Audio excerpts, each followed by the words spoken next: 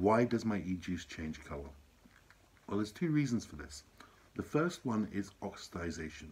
This is what happens when the nicotine within the e-juice meets air. The oxygen in the air combines with the nicotine, and as a chemical reaction, it changes color.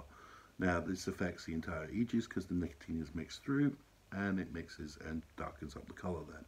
If you're vaping on a 0 mg vape juice with no nicotine, you're not going to find this problem.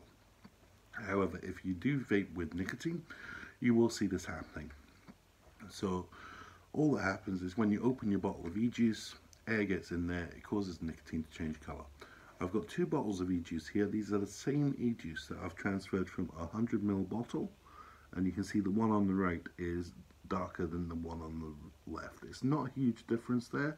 All I've done is expose the one on the right to a bit of oxygen. I've put it in the bottle and I've left the lid off, just for the purposes of this video. 2 bottles, they're going to vape the same, taste the same, it's exactly the same e-juice, it's just got that slight difference in the colorization. Once you get the e-juice into your tank, once it's all loaded in there, you'll find that it changes color a lot quicker. That's a combination of factors. You've got a lot more air getting in, you've got your open airflow, you've got your chuff cap, whatever that may be, and the air can get in there and change the color.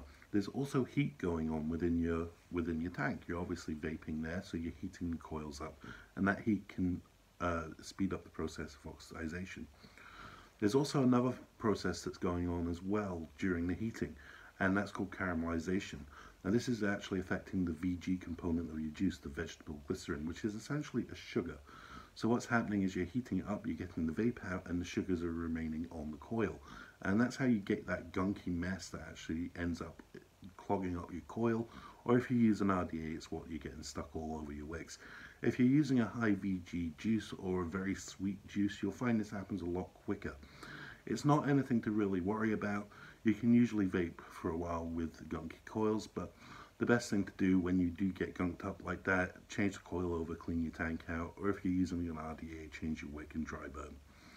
Okay, that's essentially it. The change of color to your e-juice does not really affect the flavor or the vapor production. You're going to still get your big clouds with darker liquid.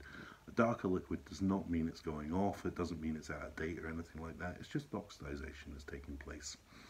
If you do some steeping of some liquids, now you might do this depending on where you get your liquids from, where you need to steep them. I'll do a separate video on what steeping is at another point. Oxidization is part of the steeping process. Okay, that's it for this video.